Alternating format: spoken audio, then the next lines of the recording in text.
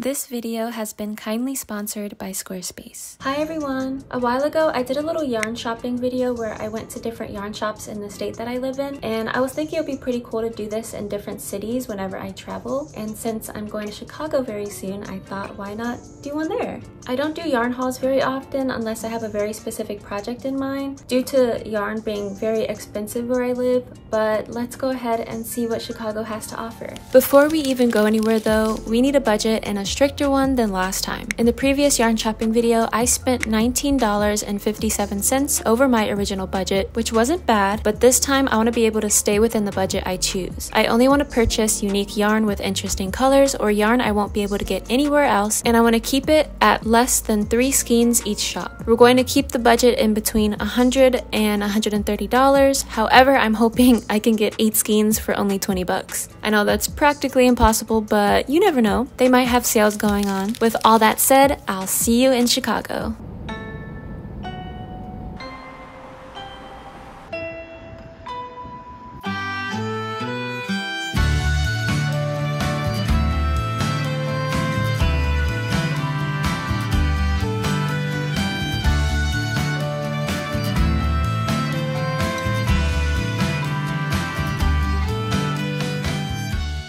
For this shopping experience, I'm not going alone this time. With me, I have Adia, Ardella, and Emily. The first shop we visited is called Sister Art Studio, located in Lincoln Park. Lincoln Park was a pretty cool little area. On our way to the yarn shop, we passed by many restaurants, even stopping at this one vegan place to get a quick bite. Then from there, it only took us around 10 minutes to arrive at Sister Art Studio, which was located off to the side of the street.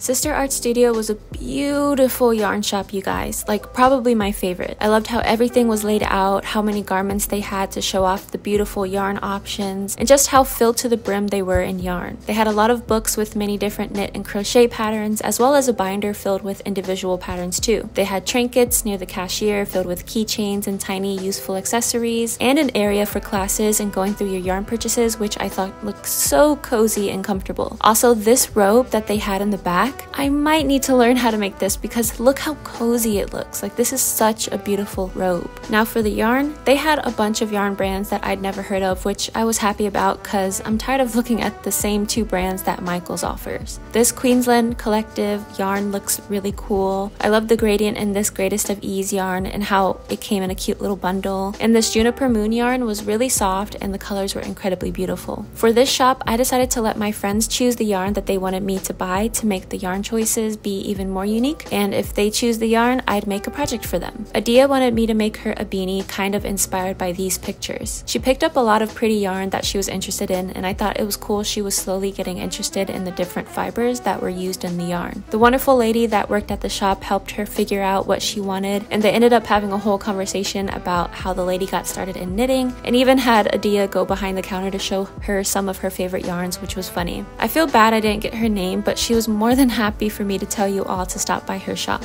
Towards the end of our shopping journey at Sister Arts, after much contemplation, Ardella chose the yarn that she wanted. She wanted me to make a cat beanie with tassels, kind of inspired by these pictures. She was struggling though, like if you can see, Ardella was going through her Pinterest for color inspiration, which I thought was adorable. Adia also made her final choice with this yarn as well. After making our purchases and heading out, we saw these cute tree appliques. I'm not sure if that's what it's called, but Adia thought this one looked like Jambette from Animal Crossing. Since we were in Lincoln Park, we decided to walk to the free zoo. The park before the zoo was so beautiful with all the flowers and the buildings behind it. When we got into the zoo, the first animals we saw were the snow monkeys. I almost cried from how adorable they were. I was always apprehensive to zoos and aquariums growing up because I was always worried about how the animals were being treated, but then I did some research and found out that there's a certification called AZA, which is only given to zoos and aquariums that are ethical and take care of their animals to the highest standards, and Lincoln Park Zoo is apparently one of the best ethical zoos in America. America. But yeah, we spent some time at the zoo, seeing some monkeys eat some cabbage, and some greedy seagulls bothering the flamingos. After, we headed over to the second and last yarn shop called Yarnify, which was located near Grant Park. Yarnify was located on the first floor of a building, and once we got inside, I instantly noticed how much beautiful natural sunlight they get in the shop. It was filled with a bunch of different yarn options, and I did recognize the majority of the brands they sold. I thought it was cute how they had this little section for amigurumi yarn. One brand that did stick out to me was this one called Blossoms from Wonderland Yarns. I loved the gradients that each of the yarn skeins had, but for some reason I didn't end up buying any, so I'll have to check if I can get it online. I absolutely loved how this Baracco sesame yarn looked, and of course I had to take a look at the Malabringo caracal yarn, since I've always thought this yarn in particular was just so unique. This Lang yarn was unique to me and really squishy, and I loved how the colors in each skein went from dark to light. They even had more yarn to the side, which was kind of hidden by some of the shelves, which I ended up going through. At both yarn shops, Emily was having a hard time choosing which yarn she wanted for a top she wanted me to make her, kind of like these inspo pics. She also kept drifting towards fingerweight yarn, which was probably going to be difficult for me to crochet a top with, so I showed her some of the sections with weight 3 and 4 yarn to look for an alternative to the yarn that she wanted. We ended up finding another room in the yarn shop that was filled with many items on sale, which was really cool, as well as their stash of knit and crochet pattern books. In the front of the store, they sold these cute tote bags and other cute accessories. In the end, Emily finally chose her perfect yarn. After yarn shopping was officially over, we headed to a K-pop store nearby, which was probably the most stylish K-pop store I've ever seen. We didn't have too much time to explore it all that much since we were on a time crunch, but we did get to see Jin from BTS, which we were not expecting. Like, oh my god, we met a BTS member. The last time I was this close to one was during the Good Morning America thing they did a couple years ago.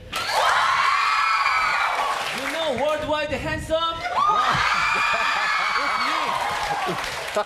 Good morning! To end the day, Emily and I went to the lake beach and got some nachos. I'm such an East Coast girly, so I was pretty iffy about how the beach was going to be in the Midwest, and unfortunately it doesn't meet my expectations since I'm kind of spoiled from the East Coast beaches with their boardwalks and different shops nearby and all of that. And it was pretty interesting seeing tall buildings right next to the beach, but it was still peaceful besides all of the mosquitoes. And after around an hour at the lake, all of us got back together for some Indian food, which was the last meal before our trip ended.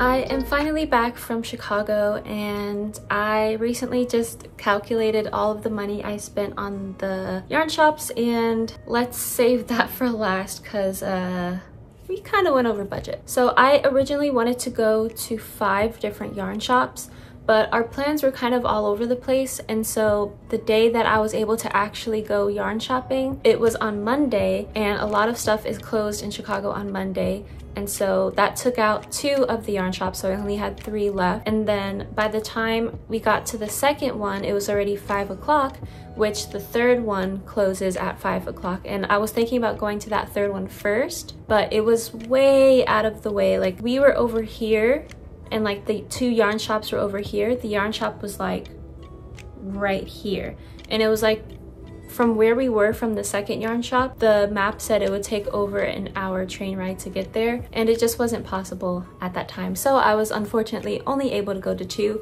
but looking at how much I spent, I'm kind of glad I only went to 2. So for the first yarn shop that we went to, at first I was gonna just get my own yarn, but since my friends were with me, I thought it would be cool for them to choose the yarn that they liked, and then I just make something for them with that yarn. So we spent quite a long time in that yarn shop because they were looking at the yarn for the first time and they didn't really know like anything about it. And the lady that works there, she was so sweet. She was talking to us the whole time about her experience with knitting and the shop and the classes that they had, and she was helping my friends figure out what material is best for what specific piece that they wanted. And she was really great. I think that shop out of the 2 is my favorite. It was just very warm and open. I loved all the different options that they had. And so let's show the yarn that we got. So Adia, she got these right here. It's the brand Noro, and I was surprised about the Noro because I wasn't planning on getting Noro. I was planning on getting unique yarn and everything, And it was funny because I told them that Noro is one of my favorite yarn brands, and they kind of drifted towards Noro, like the colors that were just popping out. They would look at the brand and be like, oh, it's Noro. So this is the one that itttttt chose, and she wants me to make a little hat for her with these, and it'll be pretty quick and easy to do. Thankfully, she offered to pay for hers, so that kind of brought my cost down a bit for the first shop. And then for Ardella, she was struggling to pick the colors. Like, she chose a yarn and be like, I don't know if I should choose this one or this one, but eventually she settled on this one, which is also Noro. But yeah, this color combo is very pretty. Ardella wants me to make her a cat beanie, like the crochet cat beanie with the little tassels, with the star tassels and stuff, and I feel like this color would be perfect for that. And there's a lot of extra, so I might make her some other stuff with it as well, or just throw it into one of my projects later on. But yeah, we didn't buy too much at this shop, but the choices were great to me. I'm realizing I never said the name. It's called Sister Art Studio, and it's located in Lincoln Park. So definitely go there if you're ever in Chicago, or if you live in Chicago and that's your favorite yarn shop, let me know. Now, the second yarn shop that I went to where I just balled out apparently is called Yarnify, which is located in Grant Park. I got a lot of yarn, but I first want to start with the yarn that Emily chose. So she chose this beautiful, beautiful Barocco Summer Sesame yarn. It reminds me of the ocean. It's so gorgeous and pretty, and she wants me to make her a top with this, like a crochet top for like the summertime and stuff, and I think it would come out really cute. This is gorgeous. And when I went yarn shopping in Georgia for my first yarn shopping video, I think I got this brand Barocco, and I was even planning on making some tops with it with the knitting machine, but it wasn't working out. And so I'm very surprised that I ended up getting 3 other skeins of the same brand, and I wasn't doing that on purpose. I was just going to a random place in the shop and being like, oh, that's really pretty. This is really pretty. I think I might get this because of the colors. And then later on I looked and it was all Barocco. Hopefully I'm saying the name right. So this was Emily's that she chose. And then the ones that I chose, I got this one here, which reminds me of like a summer sunset. It's really pretty. I really want to use this for something. I just don't know what yet, but I knew I had to get it because this was absolutely gorgeous and unique. And then the other one I got is this earthy muted toned skein, which is still very gorgeous. I'm just realizing right now it says Summer Sesame, so obviously it's based off of the summertime, which they did an amazing job at portraying that, because this gives me summer vibes. And so the last skein that I got from the same brand is this one here, and I really like this, and these little bead things right here stood out to me. They made me think of like box braids with like little beads in it, like the little beads that you can attach to your braids, if you know what I'm talking about, or like the little shells, like these shells right here that you can add to your braids as well. It just reminded me of that. This is just my box braid skein of yarn. I don't know why it makes me think of them, but it does. But I really love the colors, and hopefully I think of something nice for this. I got 3 other skeins of yarn. The first one I'm gonna start with is this brand called Simply Natural by Haiku.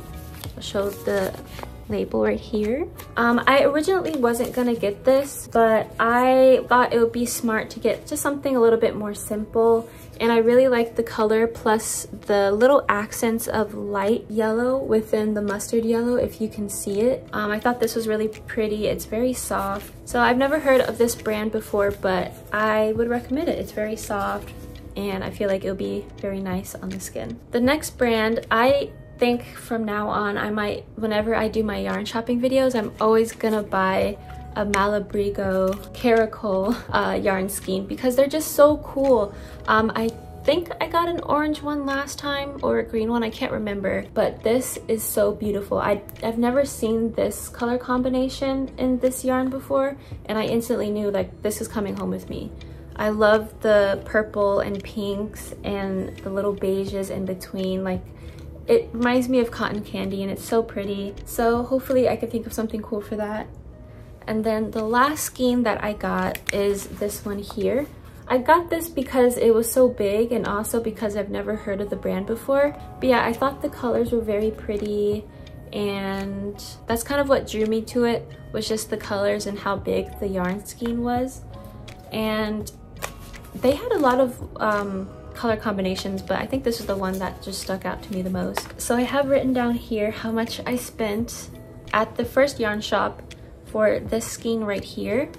This was $54.02, and then Adia, she spent $36.38 on these two skeins.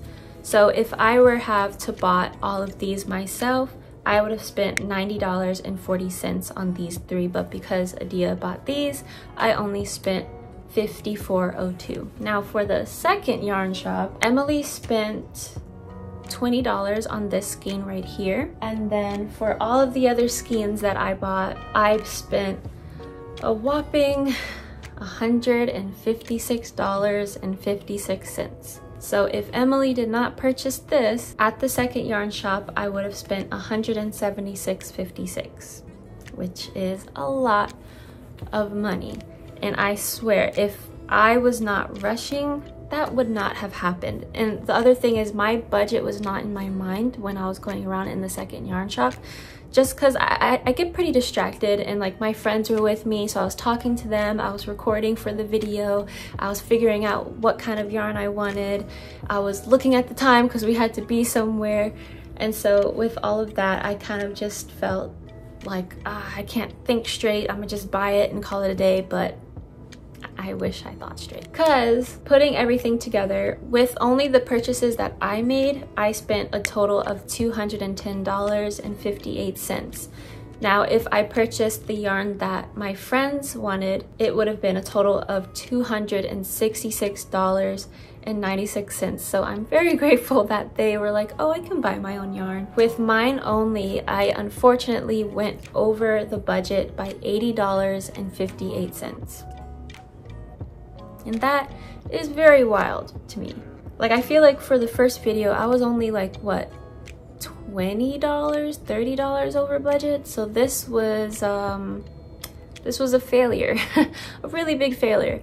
But for next time when I go yarn shopping, the budget is gonna be lowered and I'm gonna be under budget. And that is a fact. And if it's not, then you can unsubscribe.